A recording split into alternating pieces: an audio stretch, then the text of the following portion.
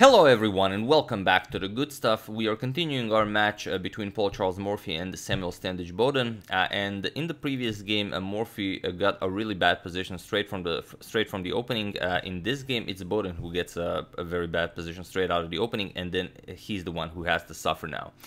So it's a very interesting game. I'm sure you're going to enjoy it, but before we check that out, I would just like to congratulate the winners of yesterday's arenas. So here are the winners. The winners of the Meadow Arena are Dev90, Chess Hater, and Sadat123. And the winners of the AGADMATOR Friday Arena are Michal 2002, Scarlett Foster, and Nat Paul. And we are going to read everyone from the top 10. So from the Meadow Arena, like I said, Dev90, Chess Hater, and Sadat123, Gar3, TTX1, Luis Soletti, Knights22, Surya HR, AGADMATOR 2, TMTNT 200, and the Dime BT. So those are the top 10. And the top 10 from AGADMATOR's Friday Arena are, like we said, Michal 2002, Scarlett Foster, Nat Paul, Bruno Pavcevic came in 4th, Varat 45, Devan SH29, Travis Namata, Daniel C87, Djukaric Analysis, and Hohaus in number 10. So there you have it. Now let's check out the game. This time Morphy with the white pieces, and as you can see I fixed Morphy's middle name, so it's no longer misspelled. Opens with e4. Boden goes for e5 as he usually does. We have knight f3, knight to c6, and here Morphy goes for the Scotch with the d4. Boden grabs the pawn, e captures on d4, and now bishop to c4, the Scotch gambit, asking black, do you want to maybe try and grab more material, keep the pawn, or do you want to go for development? And of course Boden goes for development, bishop to c5, while defending the d4 pawn, and here Morphy just castles. Boden goes for d6, he wants to develop his light square bishop as well. And now c3 by Morphy. His idea is he wants to capture on d4 and create a very strong center, and if black wants, black can grab another pawn and Morphy will develop the knight. So the best here is to capture the pawn with black. However, Boden wants to also finish development, so he goes knight to f6, and now c captures on d4. We have bishop back to b6, and here black has decent development. However, white has a really massive center here, which of course Morphy knows how to use. Knight to c3, again, just continuing development, and Boden castles. We have castles, and now d5, asking Boden, what do you want to do here? Do you want to go knight to e5, where I can capture your knight, maybe go king h1 next, and then I will have the path open to go f4 with my pawn? Do you want to go knight to e7, maybe shift the knight over to g6, or the move that Boden played, knight to a5, which is the worst idea, and it's one of the reasons he gets a terrible position straight out of the opening. Morphy just moves the bishop, bishop d3, and it is as of move 10 that this position has never been reached again. And the problem is the knight has no squares to retreat, and b4 will capture the knight. If Morphy gets b4 in, this knight is doomed. So of course Boden has to prevent this. He goes for c5, but now, okay, you don't lose the knight, but the knight is still stranded there. The bishop on b6 prevents the pawn from being pushed to b6, so you cannot hide your knight on b7, and you will be able to do it at some point. You have to go bishop c7, b6, maybe knight here, and then, well, the knight still can't go anywhere, but it's at least not very vulnerable. So Morphy continues development. We have bishop to g5, just normal rapid development, h6, and bishop to h4 now. And now Boden also gets his developing move with the light square bishop. So bishop g4 pins the knight, h3, and now bishop to h5. But Morphy is not afraid to open up the position with the g4. So he messes up the king's defenses for a little bit, but with good cause. Bishop to g6, and now queen to d2. He's saying, okay, my e4 pawn is nicely defended, I'm bringing this rook over to e1, and with this knight stranded on a5, it's as if black is down a piece. So rook to e8, attacking the pawn 3 times, and now Morphy just defends it, rook 8 to e1. And now finally bishop to c7, grabbing more control of the e5 square, but also maybe preparing a6, b5, that's not b5, maybe you can get the knight back into the game via the b7 square. However, Morphy gets a very nice, a fine idea, if you will. Knight to b5. He puts pressure on the bishop here, and also there's a problem because of the pin here on the knight. So the queen might be overloaded. And here you can play a lot of things, but probably bishop to b8 or bishop to b6 is the way to go. It's not an easy move to make, but you don't want to have this constant pressure from the knight on the bishop. However, Boden played king to h7 here, and we reached the position from the thumbnail. Now this move loses the game terribly. There are various ways you can proceed from here. However, there is one that completely just crushes black. So feel free to pause the video here and try to find this idea while I give you a couple of seconds.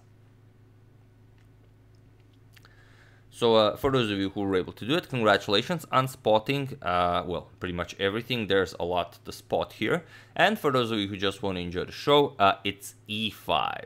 Morphy played bishop captures on f6. It's a different idea, but still a good one. There's also knight captures on c7 and then going e5, but just e5 is definitely the way to go. Now, here you have a lot of problems. The knight is under attack. Of course, the knight cannot move as you lose the queen.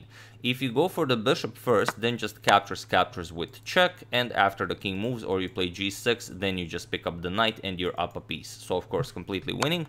And another thing, after you capture on e5, which is the only thing you can do if you don't want to lose the game right away, then comes knight captures on c7, queen captures, and d6. This is the point. And now, of course, the queen cannot capture the pawn because bishop captures on g6 with check, and after pawn or king recaptures, you will just grab the queen, and white is up a queen. So after this d6 move, you have to move the queen, but the story doesn't just end here. After queen to d8, now you get knight captures on e5, and again, there's nothing to do for black here. The queen still has to keep an eye on the knight here. This knight still cannot move. This pawn is still not available, of course, due to bishop captures on g6. So pretty much whatever you play here, let's say bishop captures on d3. First, you get knight captures on f7, attacks the queen, and after the queen moves, then finally queen captures on d3 with check, g6, and now the crushing bishop captures on f6. Queen captures on f7, and now after this trade on e8, captures and captures, d7 ends the game. So it's just, it's a long variation, but everything is forced. So there's not much black can do about anything. Here you either allow the queening and then you have to give up a whole rook, or you capture the bishop and then white just gets another queen and of course completely winning. So this was in the position, this e5 move. However, Morphy went for a different idea. He first played bishop captures on f6, or not allowing queen captures because black loses the knight. So g captures on f6, Boden has to recapture this way. Now knight captures on c7, queen captures, and queen to c3 now. Queen to c3 with a deadly threat. This is what Morphy found. Otherwise, he probably would have gone for the e5 idea if he had studied the position a little bit longer. Attacking f6, also putting pressure on the knight, but the real threat is just b4. Winning the knight because black will not be able to recapture since the queen is hanging. So Boden has to go back. Queen to d8. And it's pretty much as usual. If Morphy spent a little more time, he would have found e5 and he would probably end the game on the spot. But Morphy didn't think all that much of Boden. I mean, he thought he was a decent player, but of course not on the same level as Morphy. And Morphy never wanted to take more than a few minutes on the move. Very rarely taking few minutes on the move. Pretty much almost always moving instantly.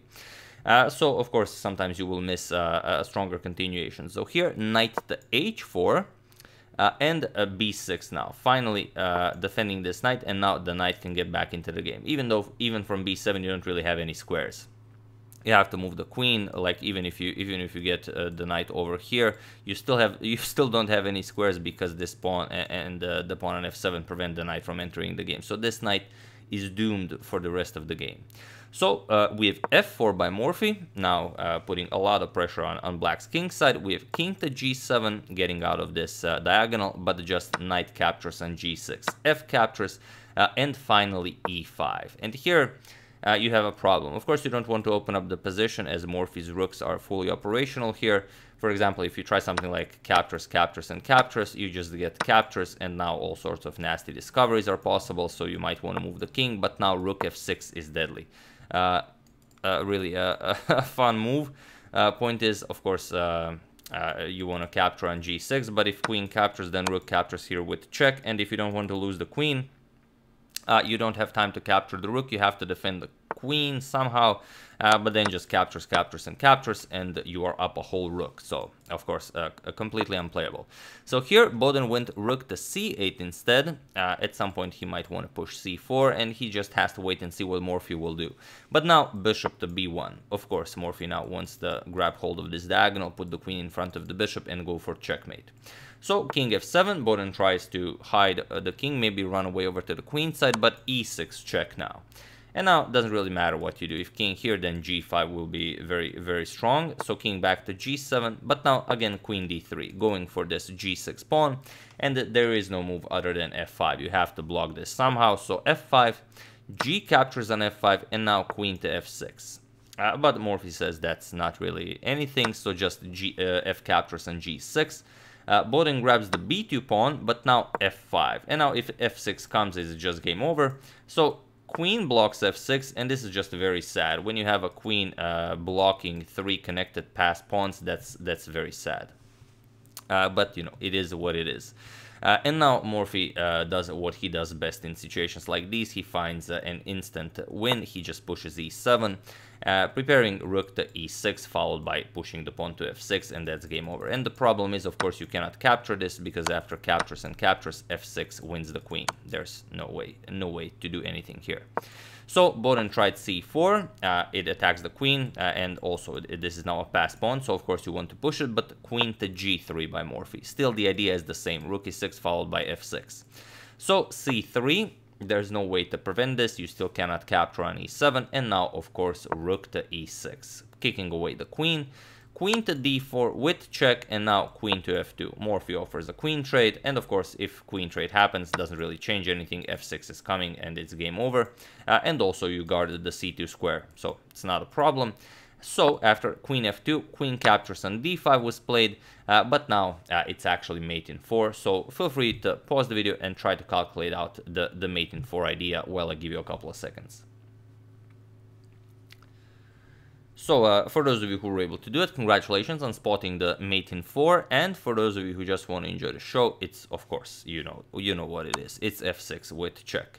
So, the bishop guards the g6 pawn, there's nothing to be done here, you have to go back, doesn't matter, king h8 or g8, king h8 is more resilient, but now g7 check, of course you cannot come to h6, h7, so king g8, f7 check, and after king captures on g7, while you could play a lot of moves to win the game here, we are of course looking for checkmate, and that's queen to f6, and this is now of course checkmate.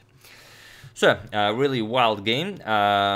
Morphy retaliates in great style, and Boden was the one who was suffering for the entire game. And as you can see, this knight is not played on a5 for good reason, and that position has never been reached again for very good reasons, as this knight, even if you bring it back into the game, there's still no way for this knight to enter the game. So, terrible square for the knight. Don't ever do that in positions like this, of course.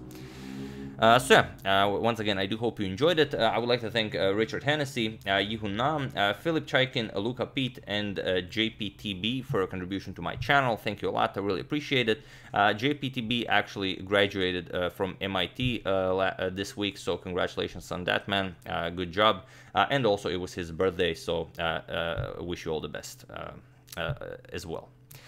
So, once again, as usual, you can check 2 of my previous videos here. Thank you all for watching, and I will see you soon. Continuing the Morphy saga, we're going to check up on PogChamps Championship. We're going to check up on Clutch Chess that's starting today, so a lot of things happening, and we have our work cut out for us.